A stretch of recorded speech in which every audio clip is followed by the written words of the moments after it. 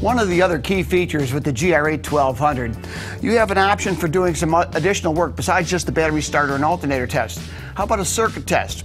If this vehicle had a complaint against the slow crank, hard crank, and or the battery's not staying charged, we could actually verify the condition of the charging circuit or the starter circuit without having to disassemble anything. What we're going to do first here, we're going to go in the menu and go down to the voltage drop or cable drop test. So I go down a couple of levels here and move over to cable drop. I'm going to select that. And we're going to do the, rather than battery ground, let's just go and do the alternator test. We're going to show what the cabling is from that alternator. When I select that, it's going to default to 80 amps. It's an arbitrary number. If you have a different number that you know is appropriate for the vehicle you're working on, that's fine. But 80 amps, we've assigned it as kind of a generic for automotive applications. Now what it's going to do though, we're going to take the test clamps that we have for the battery test clamps, and actually hook these up at the alternator. And we've got a separate set of digital multimeter clamps that we're going to plug into the top of the module, and we're going to hook these up at the battery.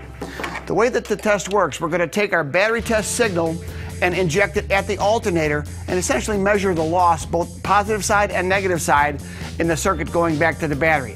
So let's go ahead and go through the menu. It'll show how you do it. It tells you how to connect the clamps. In other words, the main battery test clamps, part of the module, they're going to go on the top of the alternator. And then the sense leads are going to go with the battery. I'll hook those up right now.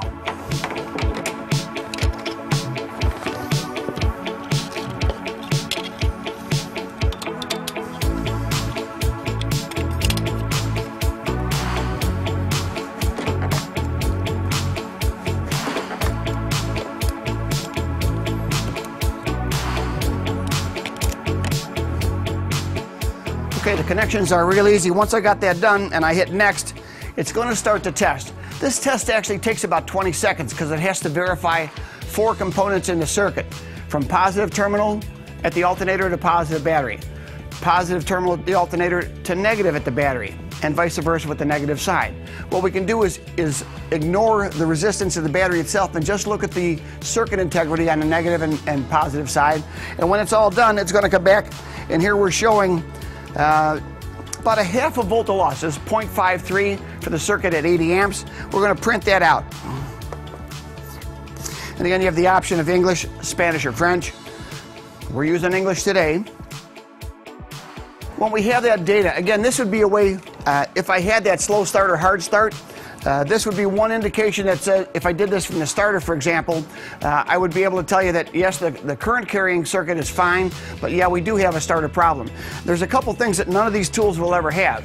Eyes and ears. We need the professional technician. If you hear a starter that's got misalignment or it's growling or howling in some way, you know that there's more work to do. But in this case, we can at least verify that the circuit is intact.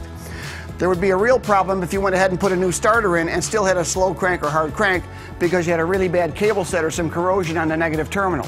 So this is one way to eliminate that process and do it quickly and safely without having to get out your multimeter and cranking the engine and doing all the hard work. This does it automatically.